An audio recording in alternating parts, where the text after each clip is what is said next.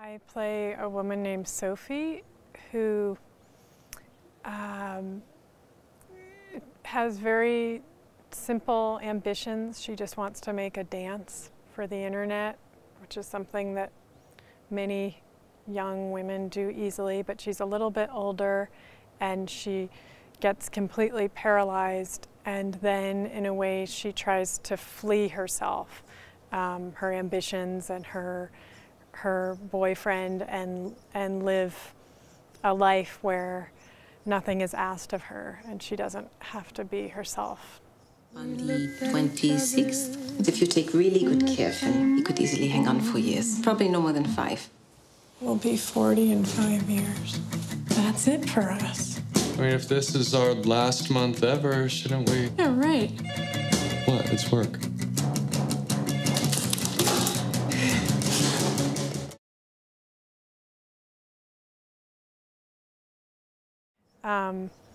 I think the people I know are very worried about the future, maybe overly so. Maybe they don't have as many like external obstacles. There's, they're not at war, they're not hungry, and so they're worrying about, kind of existential, issues of time and in a way expecting things to just turn out right, and then, hitting a certain age and realizing, well, actually there's no reason why everything will just work out the way I planned for it.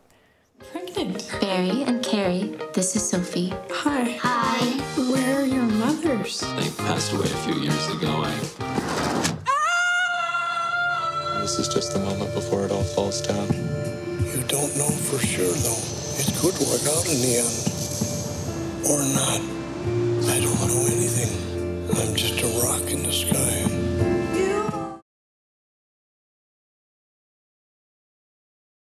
I think, in the movie, there's sort of an idea that the beginning has a beginning, a middle, and an end. And I think these characters, by the end of the movie, they're at the end of the beginning, which to me is maybe the hardest part.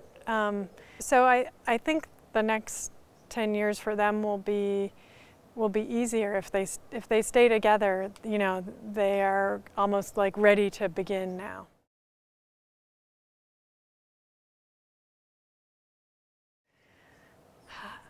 I think I used to have so many ambitions in terms of my work, and now I feel a little bit more comfortable, and like, of course there's always a new thing to make, but it doesn't seem quite as wild, and I'm not quite as insecure. I have a little more confidence that each thing will happen, and so I think I'm thinking more about, will I have a family, and